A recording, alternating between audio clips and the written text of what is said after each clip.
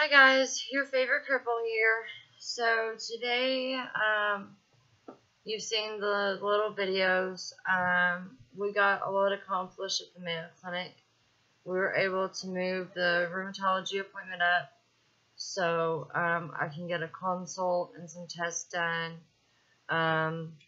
I don't think it's rheumatology. I don't think it's autoimmune anymore, just because of all the neurological symptoms and the big, huge cyst on my brain. But just to cover those bases while we're here, might as well. Whenever I get back to Louisville, I'm going to have to pay a copay anytime I go to the rheumatologist, so I don't have to pay a copay while I'm here, so I might as well go ahead and get some done as much as possible. So we're going to do that a little bit before and after my lumbar puncture. And I'm going to try and squeeze as much in as we can before we leave. So we actually might be leaving later on in the evening, later than we planned. But if it gets more testing done, then great. I'm a little ticked off that they couldn't get me a second neurological consultation, because I felt like I was cheated the first time. And I even mentioned to them that when I mentioned to the lady, what happened during the consult and everything, how he treated me and everything, she didn't even say like, oh wow, I'm so sorry, or anything like that. Like, she didn't seem surprised. So I'm sure it's not the first time it's happened, so I'll definitely be contacting somebody about that.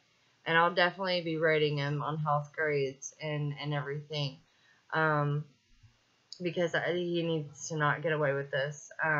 Because, there could have been other tests done that probably could have been more helpful. I don't think the sweat box was a helpful test. Seeing where I sweat, I don't think that helps. I think he went a different way with things, and then he wanted to waste even more time by sending me to pain management because he thought I was going through withdrawal. Because somebody told me at their office not to take my medication 24 hours before. Well, if you're on pain medication and you are on muscle relaxers because you're in pain and because you have muscle spasms constantly, it's not like I every now and then have muscle spasms or anything. No, I take Flexeril 3 times a day, and I take Baclofen twice a day. And then I take my hydrocodone up to 3 times a day. So that tells you how much pain I'm in and how frequent my muscle spasms and contractions are. So it's not like it's like just something that happens every now and then. It's constant. It doesn't ever let up. I don't have the contractions constantly, but the spasms are constant. Even with the medication, I still have spasms. They're not near as bad, and they don't hurt as bad, but I still have them. They're just tolerable. The medication makes everything tolerable. It doesn't make it go away, or the pain go away anyway, by any means, but it makes it tolerable. And he acted like I was going through withdrawal. No, I'm in pain and I'm spasming. Give me a minute to stand up. That's just what I was saying, and he acted like I need to go through pain management. When I called the lady this morning to cancel my pain management, I told her, I said, I can't go to another pain management because then I'll lose my pain management back home. I said it seems kind of silly to go to 1 day of pain management here and lose my pain management at home. And she goes, oh, well, yeah, definitely. That doesn't make any sense at all. And she said, I wonder why he scheduled you for that. I said, because he wouldn't let me say no. I said, he wouldn't listen to a word I said. And anything I said, he said the opposite of.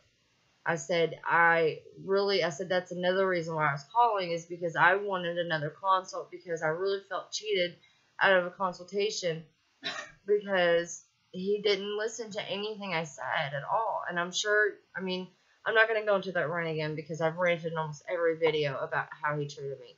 But I mean, whenever I explained this to her, I mean, she didn't seem surprised. So obviously this isn't the first time she's heard of it. So, anyways, they said that they have to go through this process of emailing the doctors and asking them if there can be a second consult. And I asked them if they could do that, and she said, "Well, the problem is it takes days. It's a lengthy. Sounds like it should have another L in there. It's a long process that can take days, and I don't have days, so I'm just gonna have to wait until I see my neurologist back home. So it's just gonna have to wait." But I did get to get my appointment with the rheumatologist. So that worked out. I didn't get to do my lumbar puncture today like I wanted to. But it's still scheduled for tomorrow. They wanted me to wait in the lobby to be put on the wait list. I'm not sitting in the lobby all day for an appointment that I may or may not get. So I just kept my regular appointment, my original appointment, and we're just gonna schedule my rheumatology tests around that, and then probably after my lumbar puncture, I'm gonna ask them if maybe I can sleep for an hour or two, and then we're gonna head home, and if I need to, I'll stop at a rest stop and just sleep for an hour or two. That's what I did when we drove home from Florida. I stopped at a gas station, and Andrew just played on his phone for a little bit. And I just slept for an hour or two, and then I was ready to hit the road. So my main concern is just driving back through Iowa, because it's as bad as driving through Alabama. Like, it feels like it takes for freaking ever. Maybe it won't be as bad this time because I know what to expect. Like, now whenever I drive through Alabama when we go to Florida, I kind of know what to expect, so it doesn't seem as long. It still seems long. It still seems like it takes forever, but it doesn't seem as long. So now that I've driven through Iowa, I kind of know what to expect, so hopefully it won't seem as long as it did when we were on our way here, because I thought we were never going to get through that freaking state, because we had to drive west into it and then north. So I mean, it was a pretty long trip into it.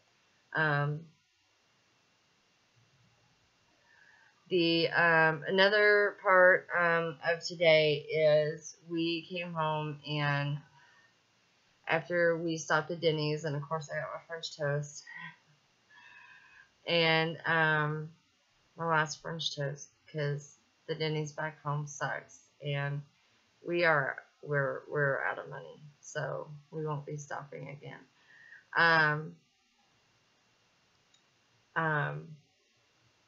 We got back here, and I immediately changed to my bathing suit. Last night, I had another muscle attack. Luckily, I was able to stop. And today, as I mentioned in another video, I can't hardly use my legs at all.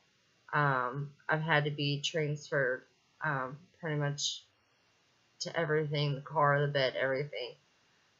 So I wanted to go to the hot tub to see if that would help. And it did, but unfortunately, I fell asleep in waiting on Mom. She was trying to change and get a few things ready. She was trying to make Megan some appointments before they closed, and she was trying to get the laundry together so she could go ahead and start that, so while we were down there it could be washing and everything. And I was just so tired from just being worn out and all the medication I was on. I nodded off, and she wanted to let me sleep for a little bit, so when I got up, we went down to the hot tub. Well, we were about 15-20 minutes late getting our laundry out. Well, we didn't think it was such a big deal because you're not supposed to start any laundry after 10 o'clock. Well, it was 10 o'clock by the time our laundry would have gotten done. Hang on just a second.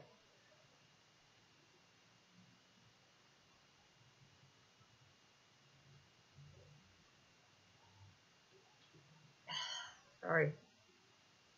My mouth is so dry. It would have been after 10 o'clock by the time our laundry got done to go into the dryer. So, I mean, she wasn't in that big of a hurry, and it took a little bit for me to get in the chair and ready to go downstairs. So, we go down there, and somebody moved our laundry into the dryer. Now, y'all know in Indiana that shit don't float. You don't touch somebody else's laundry. You just don't. And we told the front desk person, somebody moved our laundry and washed theirs.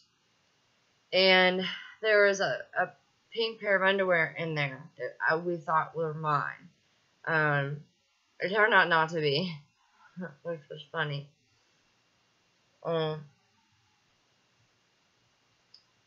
So we made a big hullabaloo, but the point still stands that they shouldn't have touched our laundry.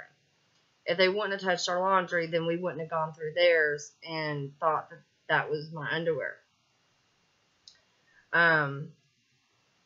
They shouldn't have touched our laundry. And the front desk person, she was like, well, maybe next time just set an alarm for, how long the laundry. No, you don't touch somebody else's laundry.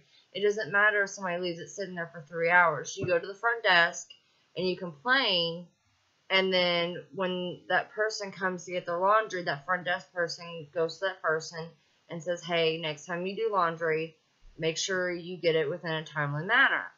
And again, we were only about 15, maybe 20 minutes late getting out of the dryer. And again, they were not supposed to start laundry because it was after 10 o'clock. So either way, both ways, we were in the right. So they shouldn't have touched our fucking laundry. You just don't touch other people's laundry. That's just, you don't touch other people's clothes. And Mom's new clothes were in there. I mean, you just don't touch other people's clothes. I mean, that's just disrespectful. And when they switch shifts, the other guy that works here, Gabriel, he's been really nice. He's one that's kind of ditzy, but he's the one that's been really nice. We met him the first night that we were here. He's the one that helped us up. I mean, he carried all of our luggage up. I mean, he carried the whole cart up, and then the rest of the luggage up. I mean, like, ran it up. But he's the one I was telling you about that didn't check the lights and everything. But, I mean, he's been really nice. I mean, anytime he sees us, he's asking us, can I help you with something? Is there anything I can do?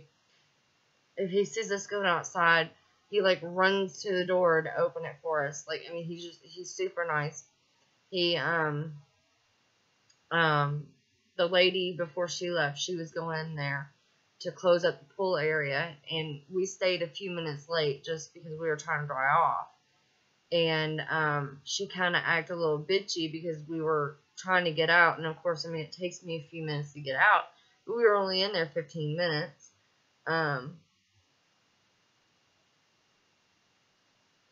And I mean, it just takes me a few minutes to get out. When he came in there, he asked me, do you need help or anything? I said, no, my mom just went into the bathroom to dry off.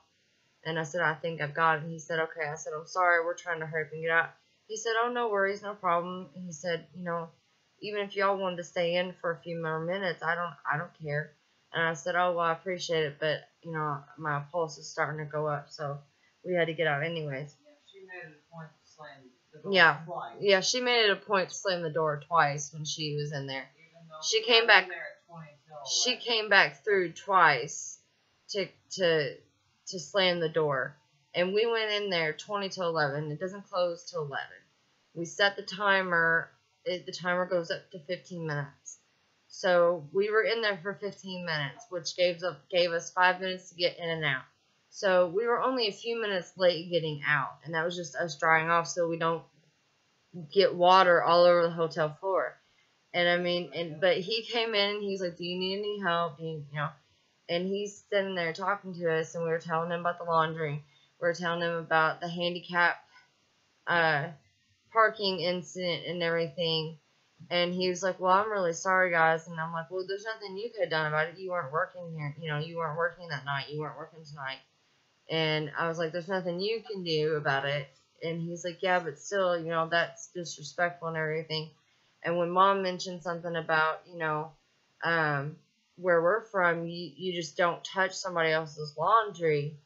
That's just rude. He was like, "Well, it's disrespectful."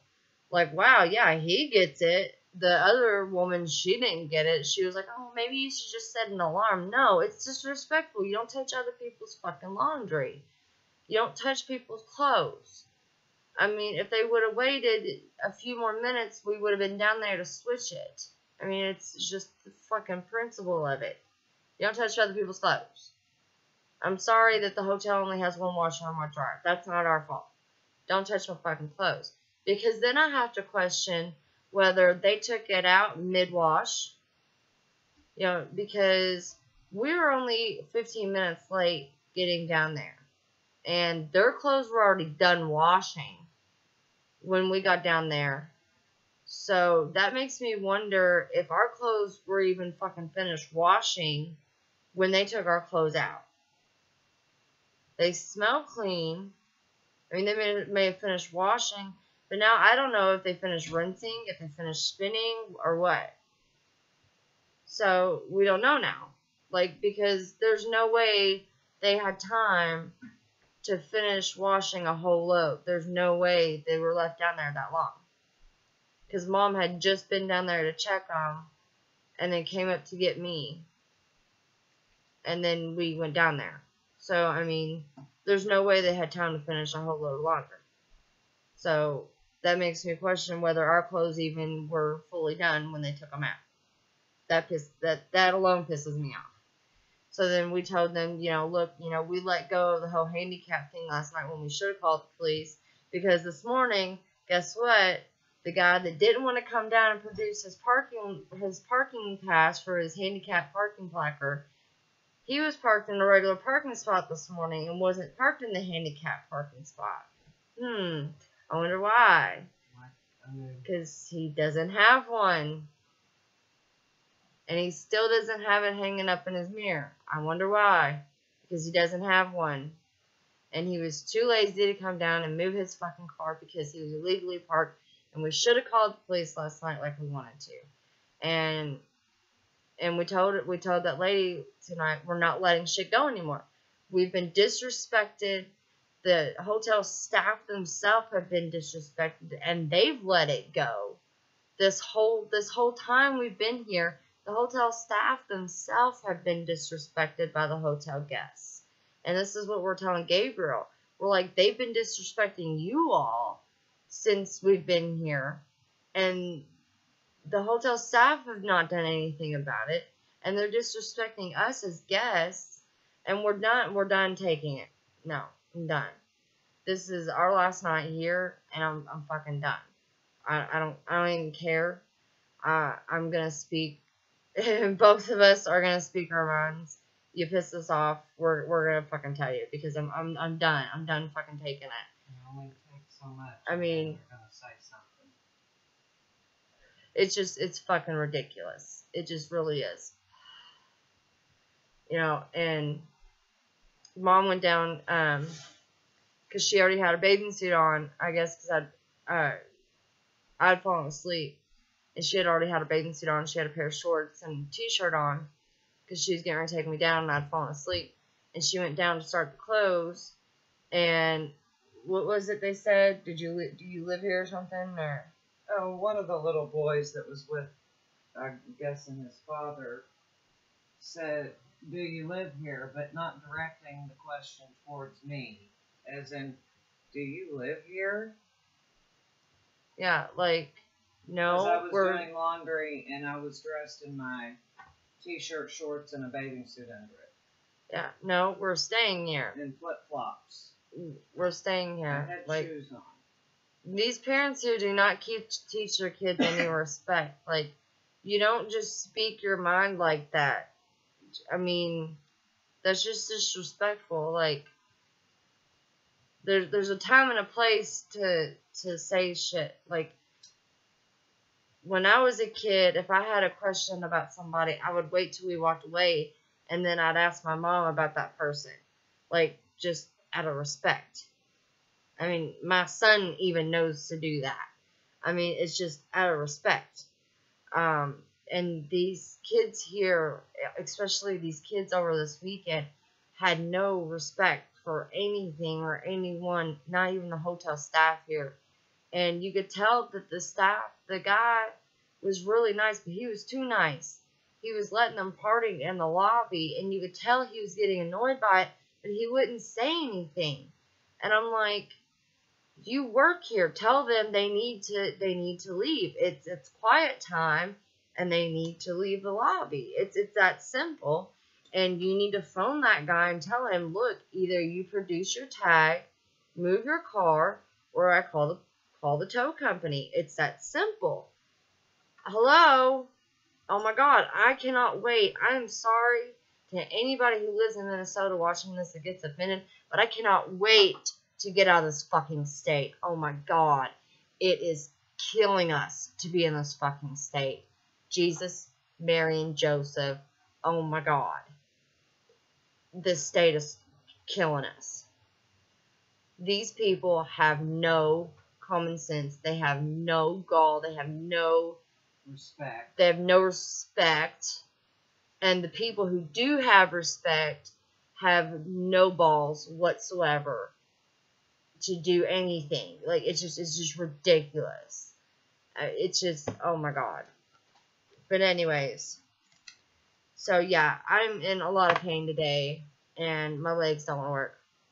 The hot tub helped a little bit, and then I took a hot shower, and I can walk a little better now, but now my back's starting, that's why I'm moving around, my back's starting to hurt really bad, actually. I just almost threw up in my mouth, actually, because it started hurting really bad. Like, I'm nauseous from it. What are you having, so friend? It's the aldosterone in my, or the odestrone or something. Yeah, it's in the mesh bag in my purse. So we're packing tonight, and we're going ahead and putting shit in the truck because we're gonna eat breakfast, and we're gonna go ahead and check out before we go to the Mayo Clinic in the morning, and that way we can spend the day at the Mayo Clinic and then leave and just get the fuck out of Dodge. Like, we're so ready to leave here. Like, again, I'm not generalizing. It may not be all people here, but everybody so far that we have met, if you're really fucking nice, then you either have no common sense or you have no balls. And if you're not nice, then you're just totally fucking disrespectful. Like, it's ridiculous. Thank you. I just got really nauseous. Mm-hmm.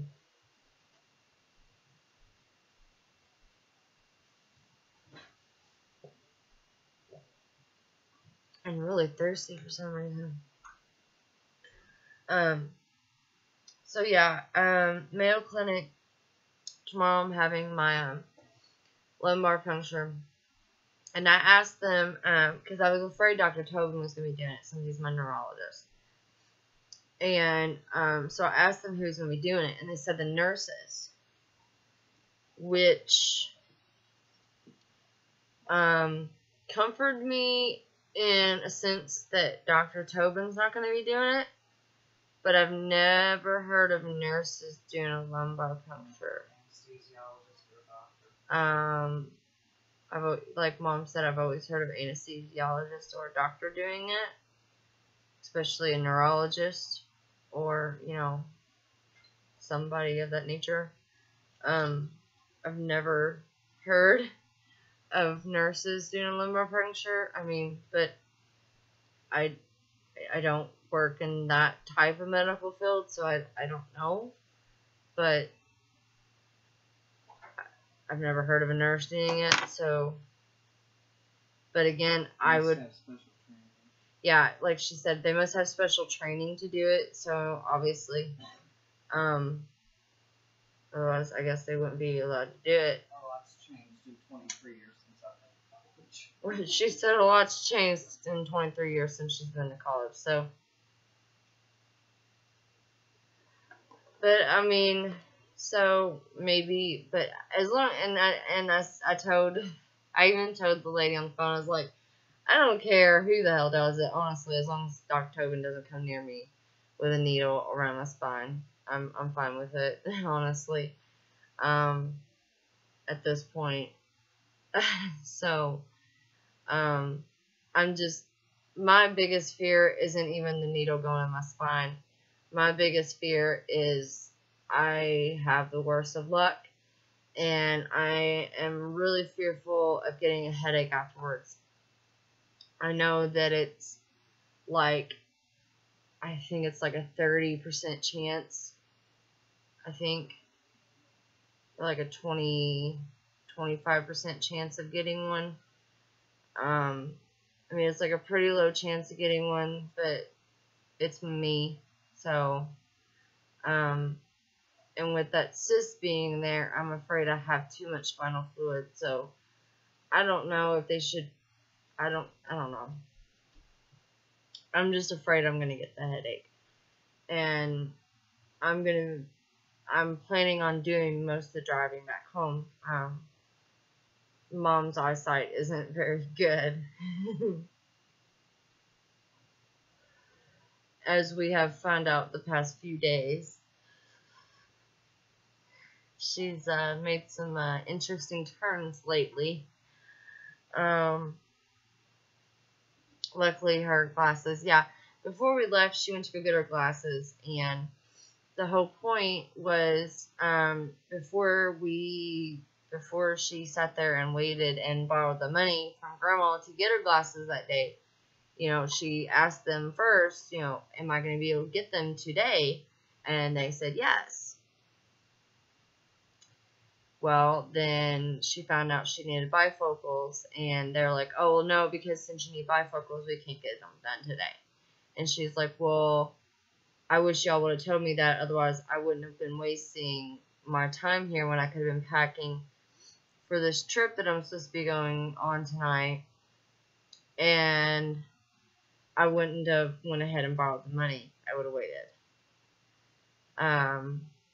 So they actually won't be ready until probably a couple days after we get back. She really needs them really bad. Worse than I need glasses. She can't, when we're driving, she's like lean forward to read the signs, and I'm like, it says da da da da. I'm like, don't worry, we still got 15 miles until our next exit. She's like, oh, okay. So yeah, I'm used to driving anyways. So like last year I drove all the way to Florida all the way back, and usually on road trips, unless somebody else wants to drive, usually when we go to Florida, Jeff drives, but like any other time when I'm with somebody else, I usually drive the whole way there and the whole way back, just because I like to drive and I don't mind driving.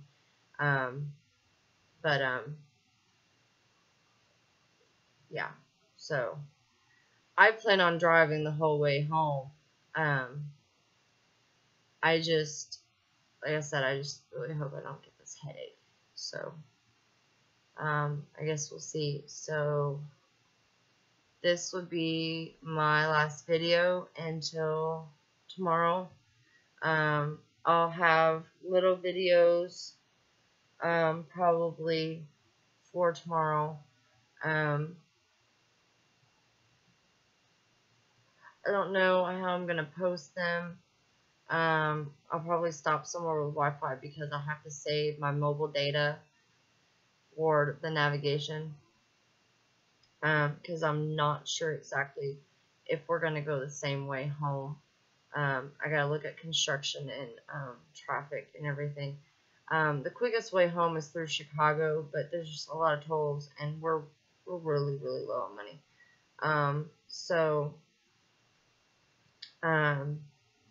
But the way we went, there was a lot of back roads and everything. So I'm gonna look at, there was a third possibility.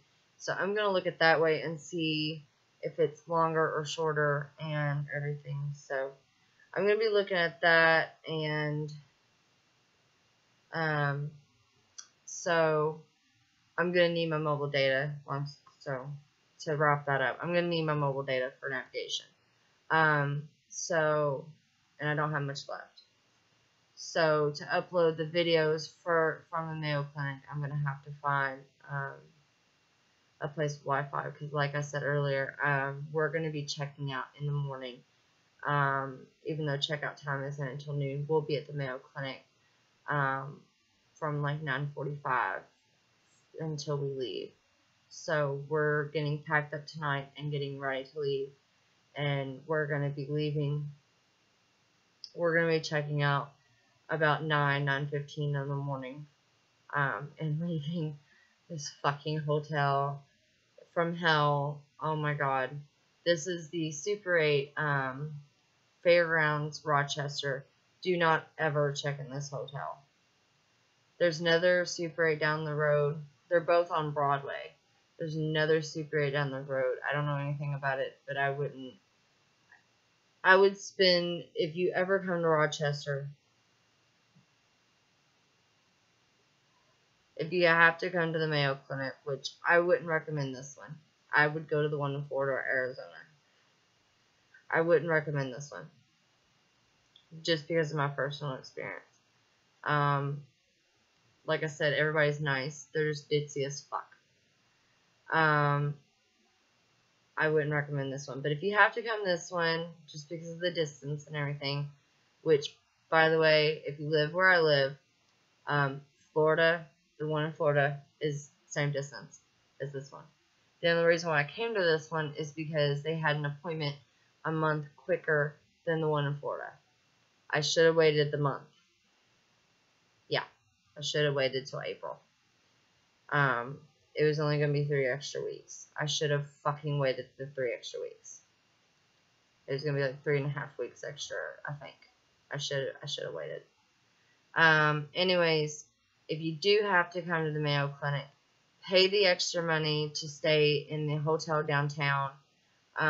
They have the subway and the Skyway to the Mayo Clinic, so you don't even have to step a foot outside of the hotel to go to the Mayo Clinic. You can go to the subway and walk underground, or you go to the Skyway, which we never found out. We never walked the Skyway. I think tomorrow I'm gonna walk the Skyway just to do it once before we leave, just for shits and giggles. So I'm gonna wrap this up and start packing so I can still use my legs, and then Mom's gonna start taking stuff down to the car.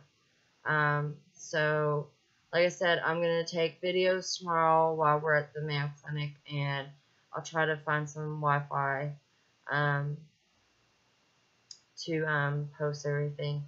Right now we're gonna pack and make a list of everything.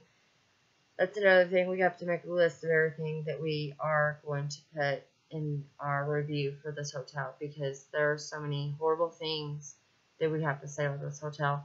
Oh, one thing was Mom was walking barefoot while she was cleaning up and packing some stuff up. She was walking barefoot, and when she stepped onto the bathroom floor, she noticed there was something on her foot, and luckily she didn't get a pedicure before we came, and her feet are calloused up because there was a piece of fucking glass stuck to her foot, and that was just from her walking around on the carpet. So yeah. And then my clip fell underneath the bed, and it doesn't go all the way underneath the bed because it's a platform bed, you know, of course. And there was a cap that looked like a perfume bottle. I'm like, really? How did they miss that while they were cleaning? Like, it's just, It's just such a horrible hotel. I've never stayed in such a horrible hotel. Don't ever stay here. Like I said, if you have to stay, if you have to go to this Mayo Clinic, pay the extra money, stay in the downtown hotels that are closer to the Mayo Clinic in the downtown. Pay the extra money. It's totally worth it. Trust me. Don't stay in the ones further away. Don't. Just don't. You'll save yourself a lot of headache. So I'm going to wrap this up, and good night, y'all, and I'll post some more videos tomorrow whenever I can.